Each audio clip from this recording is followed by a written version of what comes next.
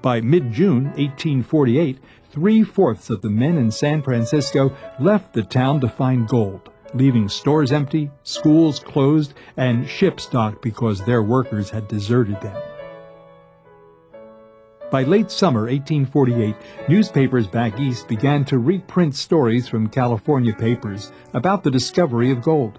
They printed letters from miners telling of their successes. Many Easterners doubted these claims until President Polk confirmed the stories in December of that year. Soon, fortune seekers arrived in California from all over the United States and the world, including Europe. Ships traveling from California to Hawaii, Mexico, South America, and China all brought back gold hunters as well as supplies to sell. Most of these men expected to return home as soon as they struck it rich. For many years, there were very few women who made the trip to California.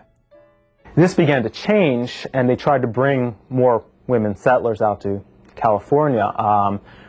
California, for example, was the first American state to pass a law that would allow married women to retain the property they owned before they were married. And this was a big deal because that brought women out to California realizing that once they got married, they would still retain their property rights. Gold seekers had a choice of traveling to California by land or sea. Both were treacherous. Travelers might choose to sail to Panama and take a separate ship north to California. They risked disease and other hardships on the long journey.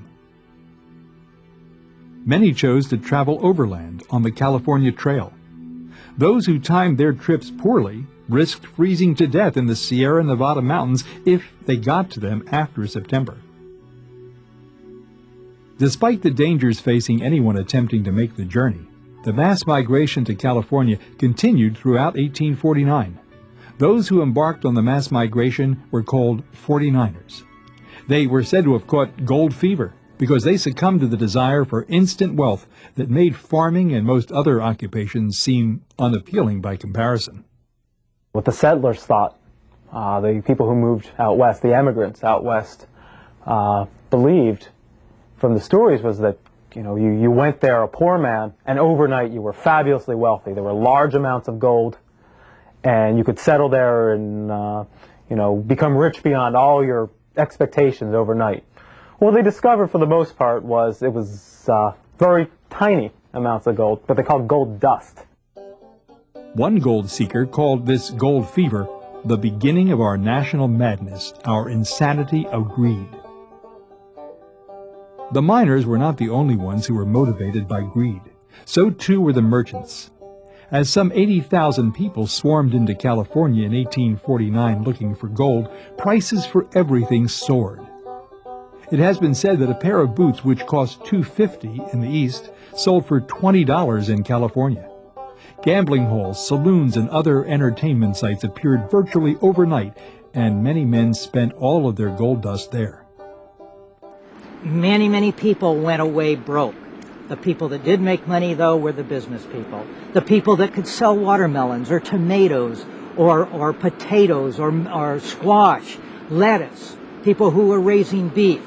Those were in great demand because these miners that were showing up in 49 and 50 literally had nothing but was on their back.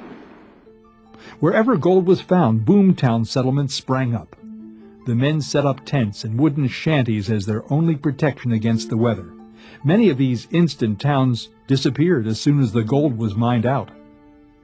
The gold miners spent long, hard hours digging and sifting as ice-cold torrents of water came down from the mountains and the sun beat down.